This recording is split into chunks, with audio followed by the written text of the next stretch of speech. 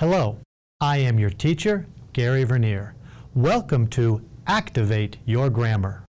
Today, you are going to learn about adverbs in English. Let's begin with what you already know, adverbs in Spanish.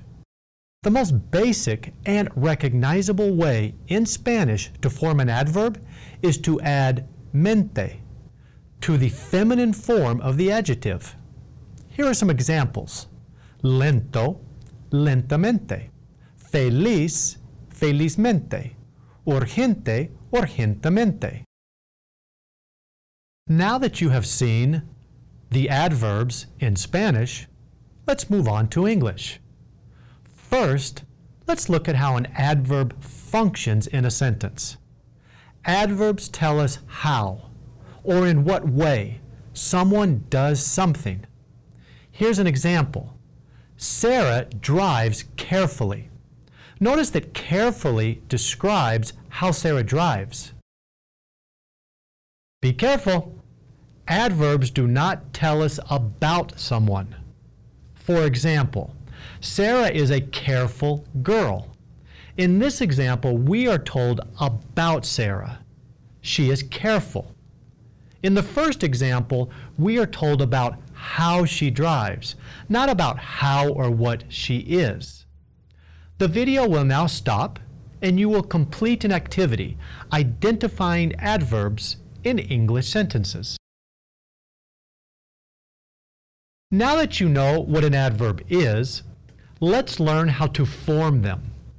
In English, you just add ly to the end of an adjective. That's simple. For example, dangerous, dangerously. Careful, carefully. Nice, nicely. Horrible, horribly. Easy, easily. Electronic, electronically. There are two spelling rules you need to be aware of. Rule number 1. If the adjective ends in y, change the y to I, then add ly. For example, happy, happily. Rule number 2. If the adjective ends in le, just change the e for y. Example, terrible, terribly.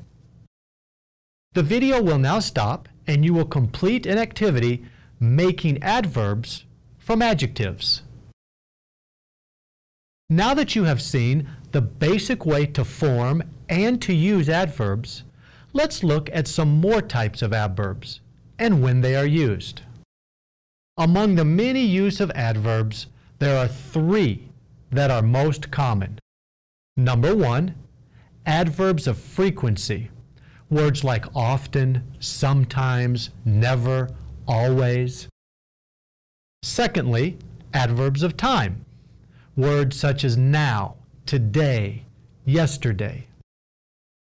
Number 3, adverbs of place. Here, nowhere. The video will now stop, and you will complete an activity allowing you to check your comprehension of adverbs. Before I go, let me point out one big exception, the word good. As an adjective, good does not become goodly to form the adverb.